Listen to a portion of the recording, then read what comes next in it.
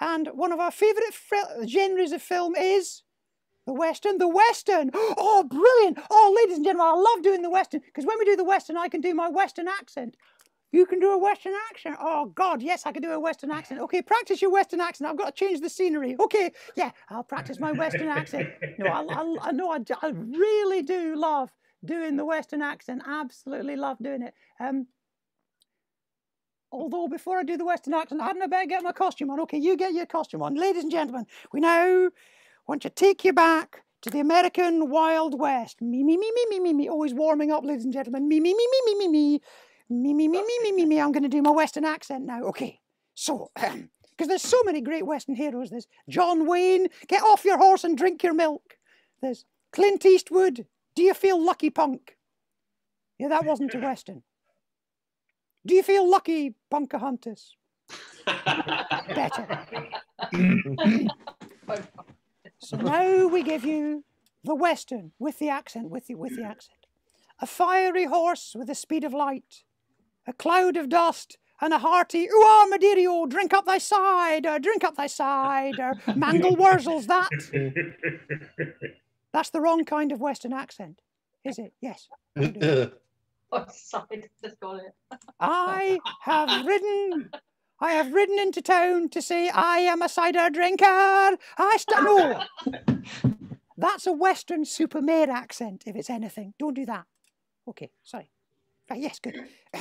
I have ridden into town to say, ooh, Jim lad, pieces of 8. That's a pirate. Forget the accents. I have ridden into town to say that there are outlaws on the way. Outlaws, yes. They've ridden into town and they've shot up the sheriff. They've done what?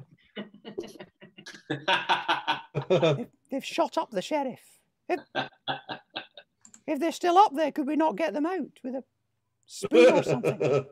No, what we need is a posse, righty-ho. Yes, what we need is a posse. If you've come up behind me with a picture of a cat, I shall physically punch you in the face. I totally will. What we need is to head them off at the pass. What does that mean? I'm not entirely sure. Oh, wait a minute. I can see him across the clearing. There he is. Who? The bad guy. Boom, boom, boom, boom. Ooh, I'm the bad guy. No. Ooh. I said I'm the bad guy. No, listen. Will you stop asking me who I am? I'm very clearly the bad guy. No, listen. Look, it goes like this. Right, if you're going to take the piss, I'm going to shoot you. Bang, dead. Oh, who is that dead masked man? Do you have any last words? Bury my heart at wounded. Hang on, let me write this one down for a second. I just need to write this down. Bury your something. Where was it? Wounded knee. You've got a wounded knee, right? And you want to bury it where? No, my heart, your hat. You want us to bury your wounded knee in your hat. Don't bury my knee. Bury my... You want us to leave your knee sticking out when we bury you. No, listen. Bury my heart. Bury your heart. Yeah, see, not your hat. I was going to say burying your heart. Quite romantic. Burying your heart's just mental. It's a waste of a good hat. Yes. So, bury my heart. Yeah, I've got that. Bury your heart. That's written down here. Bury my heart. I've told you I've got that. You don't need to repeat that. Bury my heart. Don't say that bit again. I'm warning you. Just don't say that bit. I'm written it down. I've crossed it out twice and I've written it down again. So I've essentially taken dictation. So whatever you say. So it's already gone down in my little notepad. So I've got bury my heart. I thought we weren't burying your hat. Jesus God, shit on a plate. I'm dying here. Would you just pay attention? Now, from the top. You want to be buried from the top. No, I want you. Is it closing up your esophagus? It's closing up my esophagus. I want you. You're laughing as you die. Yes, I don't know why I'm doing that. I want you. I can bury myself faster. I want you to bury my heart at... Bury your heart. I don't know, it must be a Native American name. Well, okay. So it says here, don't bury your hat, leave your knee sticking out. I tell you what, well, stick your hat on your sticky out knee. How's that? I gave up. Go and get the guitar. Do you know any country and western songs? I do.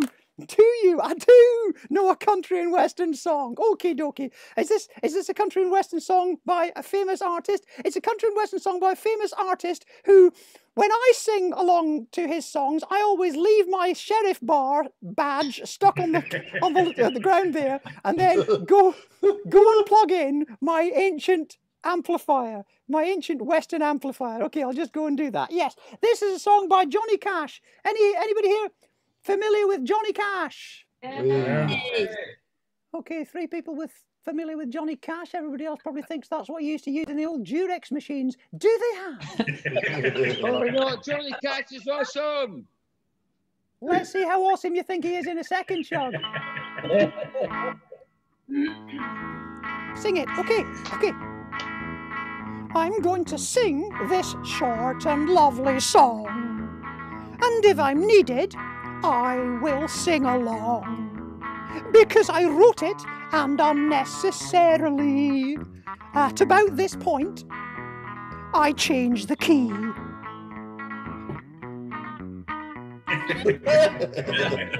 That was quite clever, a nifty technique. Thank you, I learnt it just the other week. They call it modulation, it's okay. I think I'll do it again. Now don't get carried away like your fucking machine belt there. Oh, I'll continue to sing, though honestly, with that last change, it's a bit too high for me. We can't have that, can we? That is such a shame. Oh dear me, look, I've changed the key again. Okay, I'm sure you had a reason for that change, but now it's starting to get beyond my range. Well, I can't bear to see you under stress. So how is this? You've done it again now, haven't you? Yes. Okay.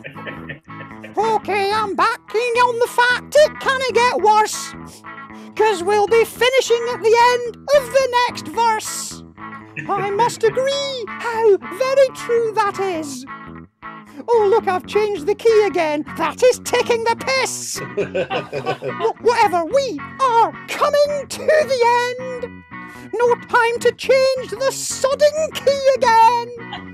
You would think that, wouldn't you? But if I want, I can just add another verse, you little, and another key change. Okay, this is now ridiculous. What must the punters be thinking about us? They're thinking this has gone on so long that it's a bore. And anyway, why don't they just sing an octave lower? Good point, well made. I had not thought that through. That is a good and sensible thing to do. Although the point of this routine's no longer clear, and so I might as well just end it here. Thank you very much. Thank you, ladies and gentlemen. And so, now, of course, I'm not going to do that, and I'm getting faster! What are you doing, you annoying little bastard? Stop playing! Stop playing! Yeah, how are you going to make me stop? Like this! Thank you, ladies and gentlemen, thank you. Thank you very much, thank you. Don't play the next track! Thank you, ladies and gentlemen. We are the Scottish Falsetto Sock Puppet Theatre, and so am I, and so is he. That's going to do buggers for continuity, isn't it? Let's just get rid of that. Problem, slight problem, very slight problem. Can you give me a hand? So now, ladies and gentlemen,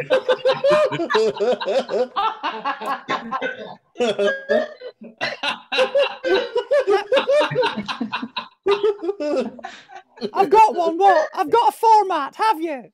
Does it involve people having stars stuck to their face? It doesn't. I've got one. A member of the royal family pops into existence for 1/60th of a minute. What would that be called? Elizabeth II. Hang on, I'll just get rid of that. Oh, shit, it's stuck on there now.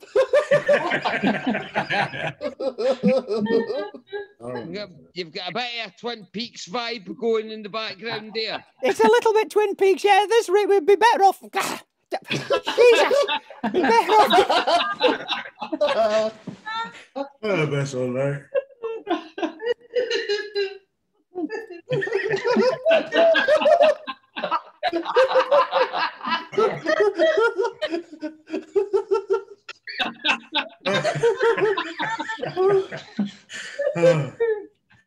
Oh, Sharon. Oh. We are the Scottish Falsetto. Hey! We are the Scottish Falsetto Sock Puppy Theatre, and so am I, and so is he. I've got one. What? I've got a format. Oh, we're still doing that, are we? Yes. A member of the royal family does a Channel 4 panel game with the same comedians for over a decade. What would that be called? 8 out of 10 corgis. Well, at least that brought the mood of the meeting down.